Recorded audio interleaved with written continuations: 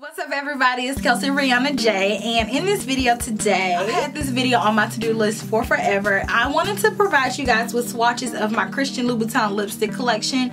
Mind you, I don't have a ton. I have 4 colors, but I feel like that's a good reference point for anybody who is interested in this brand of lipsticks.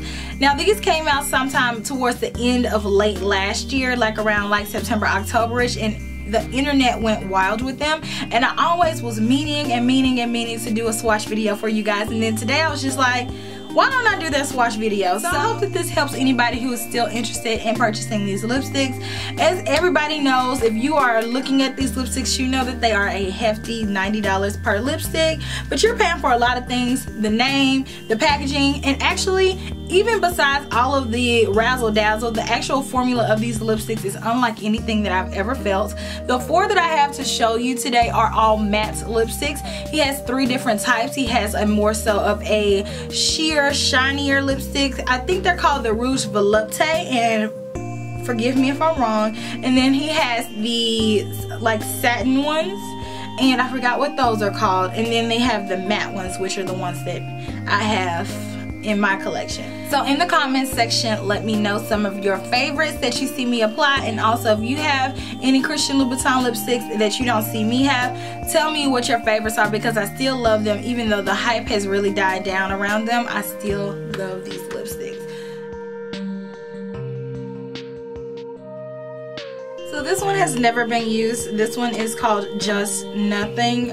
I don't know why I've been saving it and not using it, but today's the day. It's gonna take me a little bit of time, but here's Just Nothing. All of the ones that I have are mattes. Oh, so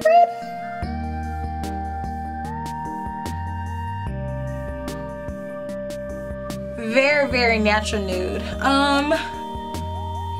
Y'all might think I'm crazy, but I don't know, I might think my own self is crazy.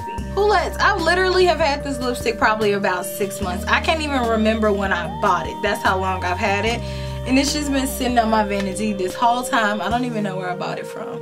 But it's just a really natural, neutral lipstick. Just something super simple every day. If I was going to advise you not to buy one of them, this is probably going to be the one that I would say, because it's so neutral. It's not giving me $90 teas.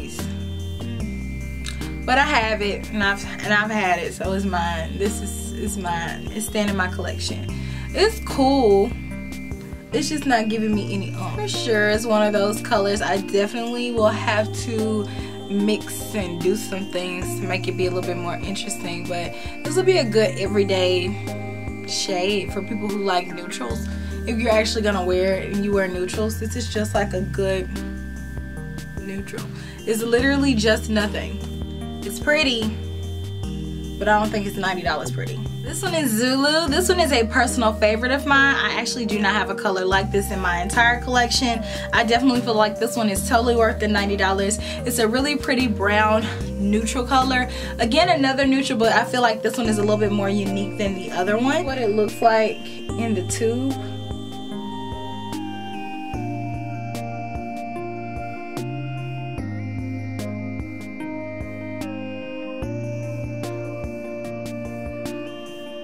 This is my kind of color.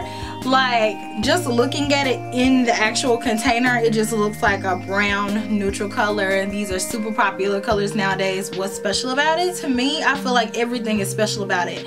Every single time I wear this color out, I forever get compliments.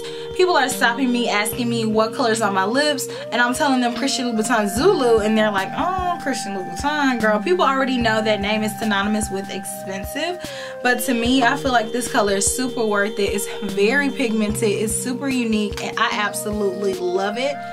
I'm pretty sure I love this one the most out of all of them. I would even give up the red one for this one, just because I think it is absolutely stunning. It complements a variety of skin tones, and it's just gorgeous. I don't have a dupe for it, nor do I want a dupe for it. I'm okay with always having this lipstick, and I will always buy this lipstick because I absolutely adore it. I don't even want to take it off. That's how much I love it. I'm just sitting here in it because I don't even want to take it off. It's a problem. Now this one is the classic red. This is Rouge Louboutin. Instead of the gold trimming like the rest of the boxes, This one does have the Louboutin red on the side, so that way you know that this one is the red one. And then they have 3 different Rouge Louboutin. They have it in the matte, the satin, and then they have one in more so like a glossier finish. So this one is all black and the rest of them are gold. So here's the red. Gorgeous red lipstick, my most favorite red lipstick in my entire collection. So let me go ahead and apply it.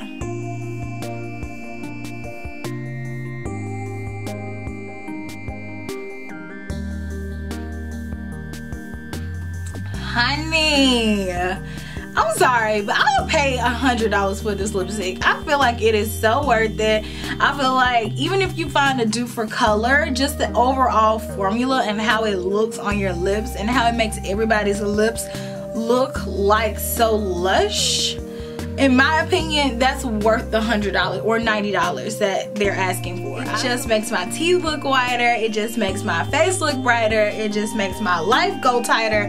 Like, I just love this color. I feel like it's just like the perfect red. Like, I definitely see that they took their time making this red, this formula. This formula is unlike anything on the market, honestly. So you're definitely getting a very much so quality lipstick when you're paying for these. So this one is the red one, which I did do an entire review on. If you guys want to see that, I did it back in September. My thoughts on it are still the same. I still love it. Like, I just feel like it's just perfect on everybody's complexion. Every single time I look at somebody and they have on a red lipstick, I almost instantly can tell if this is the one that they have on, because in my eyes, this color and this formula, the way it is just undupable. Love this. And then lastly, I have Eton Moy, which is a nice, rich, dark color. Please excuse me if I butchered that name.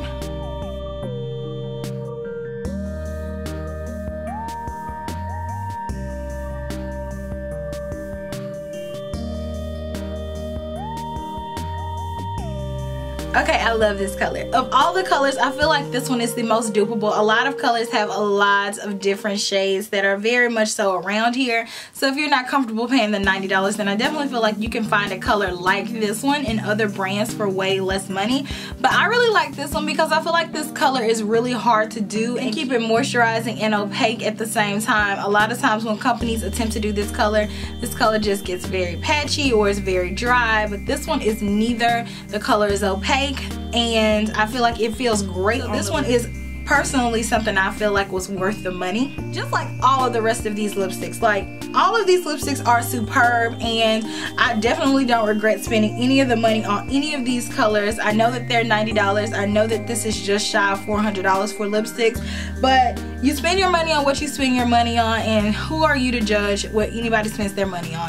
So I really like these, and if you all have any Christian Louboutin lipsticks that you feel like I definitely need to grab them, let me know down below. I am still wanting to grow my collection. The colors that Christian Louboutin do offer are colors that I do feel like I have something very similar to, so I've just held off on buying them. But these colors stood out to me, so if you have a few colors that you feel like stand out amongst the crowd for you, then let me know in the comment section, and I would love to check them out. I don't see a lot of people talking about them as much as I did when they first released, but I still definitely love them. So I hope that you guys enjoyed this video and found it helpful. If you are interested in purchasing any of the Christian Louboutin lipsticks, because to my knowledge they are not offered in a lot of different places where you can just go see them, just like in super major cities. Like, they don't even have these in Atlanta. So I'm just buying these blindly off of places like Nordstrom, Sephora, Neiman Marcus, Saks Fifth Avenue, and then hoping that they work. And every single one that I've ordered so far has worked, and I've loved them. And please thumbs up this video if you liked it, and don't forget to subscribe. Thank you so much for watching. Smooches! Bye!